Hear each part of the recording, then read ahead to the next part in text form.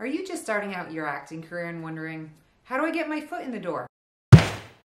I'm going to give you 5 proven ways to jumpstart your acting career.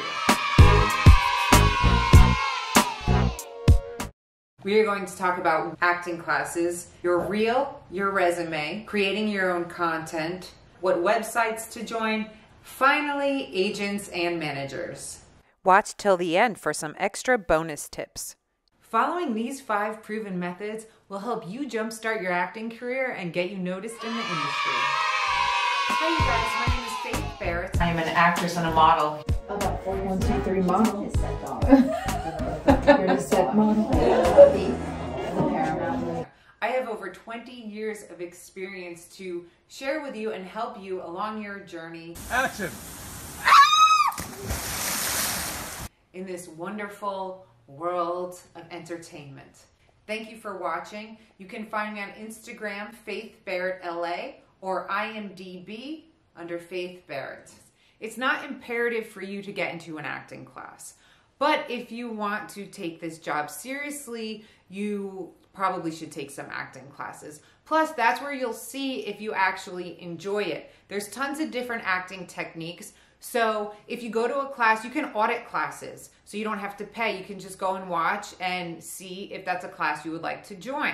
And if you don't like that class, then you just find one that you do like. You're not supposed to eat the lines, you're supposed to memorize the lines. Okay? It means off book, not eat the book. Okay? Okay.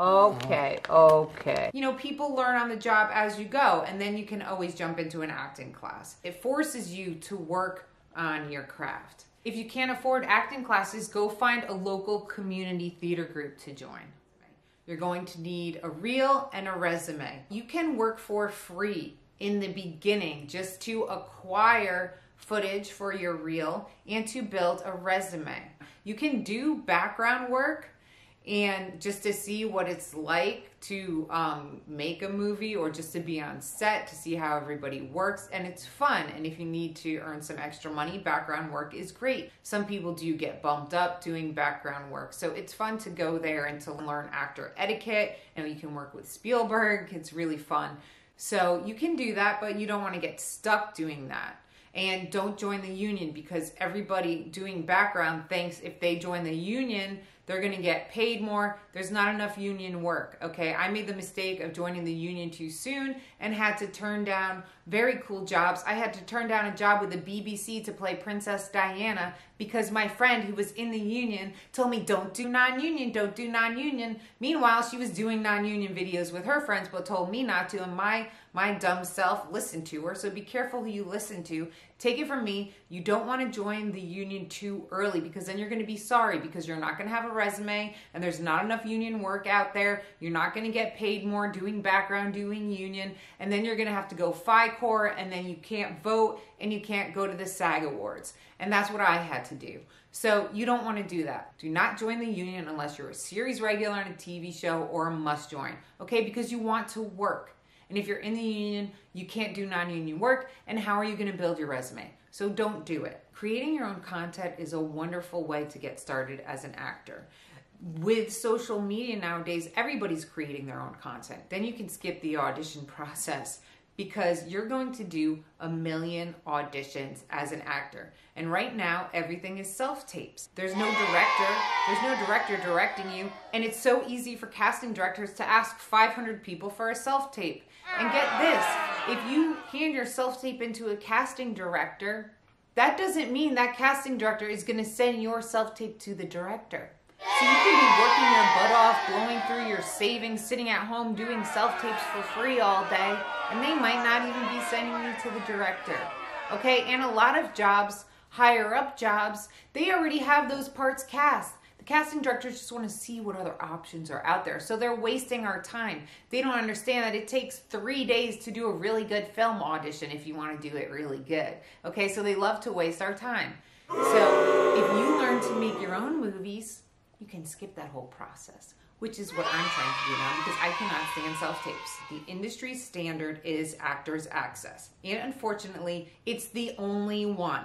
Okay, Actors Access Showfax is the only website your agents and managers will use to submit you to jobs. So you have to join that one. You don't have to join it right now. There are other ways to get work. You can go on Craigslist, but just please be careful. Meet people in public, bring your friends, don't go to anyone's houses. I have some stories to tell you. That's a different video. Just be careful and use your common sense, okay? Depending on what city you're in, Casting Networks is great in Los Angeles. They have one in New York. They have one in Florida. In all the major cities, they should have, look up Casting Networks and see if it's in your city. In Hollywood, it's LA Casting. If you're in New York City, I would go to Backstage. Backstage is a great place to start. Casting Frontier is great. If you're in Los Angeles, depending on where you are, you're going to have to do your research in what city you are that has the best acting jobs. But if you go on Casting Networks, they have all kinds of work on there. Music videos, commercials, films, TV shows. It's the best one. That's where I get all my work from, Casting Networks. So that's the best. And you're going to want to add as many pictures and video as you can up there.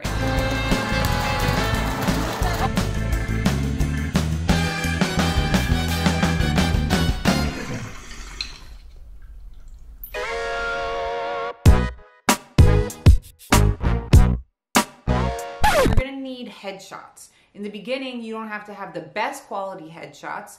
You can start with some selfies. You can take your own camera and make some headshots. You can do trade. There's photographers on Craigslist or Instagram that need models, so you can do trade for headshots for free. I had some great headshots that way. And then as you go along, you can invest in higher quality headshots. You don't necessarily need an agent or a manager in the beginning when you're just getting started, although it would help. It's easy to get a commercial agent.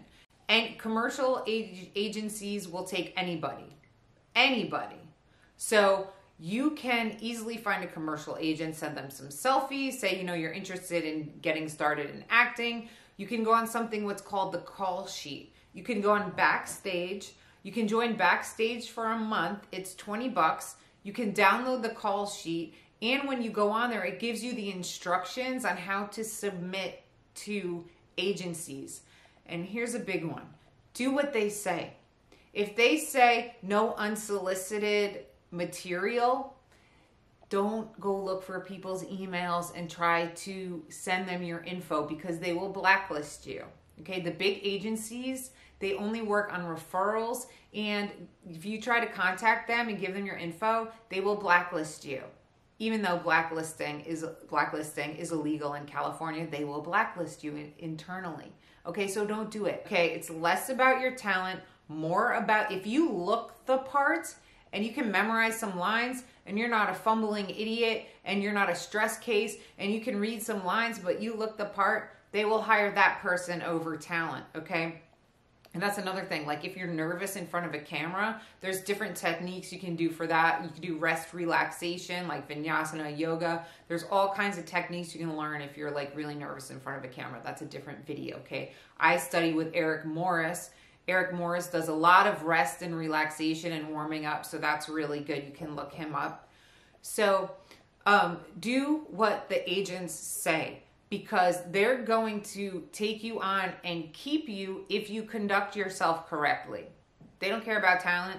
You have to make sure you do what they say. You don't send them too many emails.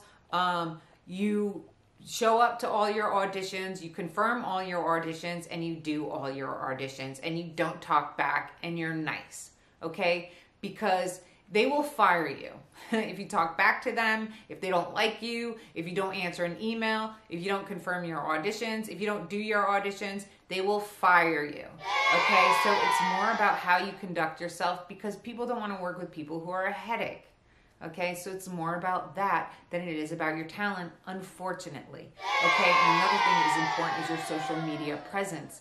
You want to be neutral. You want to be like the mayor. You don't want to talk about personal things. You don't want to talk about politics and things like that, okay? You want to be nice and neutral, okay? Because if one person doesn't like one little thing about you, next, okay? It doesn't even matter about your talent.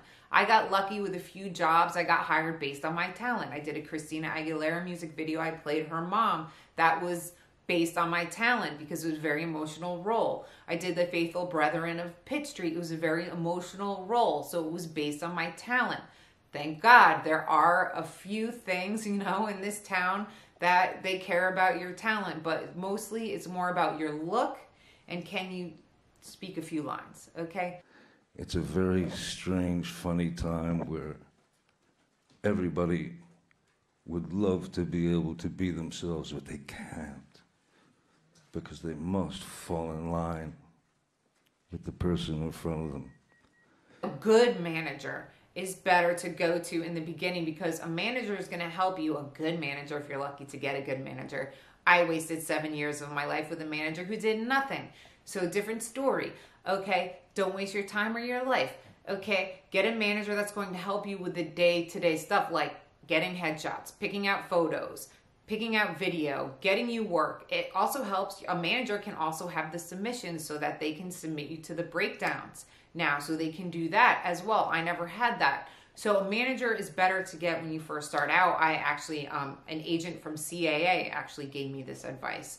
I used to just give people to agents, but it's actually better. She told me it's actually better if you get a manager because they will, and it's true now because I have a really good manager who's hands-on with me and helps me with all my auditions because you're going to have to get a reader for your auditions. And I hate bothering people. No one wants to work for free. So my manager's helping with me with all my auditions, like reading and stuff like that. So that's why it's good to have a good manager. And then get a commercial agent. Theatrical agents are harder to get because there's less money in that. If you can find an agent that will take you across the board, that's wonderful. Okay, that's what you want. And you don't have to have just one agency. You can have multiple agencies because some agencies might be new. They might not have their stuff together. They might not have the breakdowns. They might not have somebody submitting the breakdowns. You want somebody who's going to be submitting you actively to the breakdowns on time. Okay, on time. They'll say, oh, and people lie. Okay, they might not have anybody submitting you. They might not have the breakdowns, but meanwhile, you have this agency and you're just sitting there and your life is floating by. Okay, meanwhile, you're not getting any auditions. So, yes, that's why I'm a big fan of submitting myself. Okay, I book a lot of jobs myself. You can have multiple. Don't sign exclusively with anybody until you know that you're going to get auditions from them. And if you're not getting auditions, ask them why in a nice way. And maybe they'll give you some constructive feedback. And if you do it and you're still not getting auditions, bye. I fire my people. If I'm not getting auditions, if you don't get me one audition a week, bye. Something's wrong. Okay? So, sayonara. Don't waste my time. Okay? People are not honest and they're not going to tell you the truth. They're not going to tell you, oh, we don't have anybody submitting you to the breakdowns. We don't even have the breakdowns. So you're just on our roster in case you book something and we're just going to collect that money. That's what most people want to do. So be careful. And you want to get a manager who's with like a management company who that's their job, is to go out of their way to pitch you to casting. I don't have that. I don't have a manager or an agency going out of their way to pitch me to casting directors and TV shows and networks and things like that. But that's what you want. Here's a great book from one of my acting coaches, Eric Morris. Any book from Eric Morris is phenomenal, but it helps if you learn the acting techniques hands-on in class. Reading the book, you might get confused about the techniques and things that they teach, so it's probably better to go in person. If you're very serious, then you should care about the craft of acting, and you should do it because of the craft of acting, not because you want to get rich and famous, okay? That's not why I do it. I do it because I love the craft of acting. You're welcome. Don't party and do drugs. Don't get caught up in that whole party lifestyle.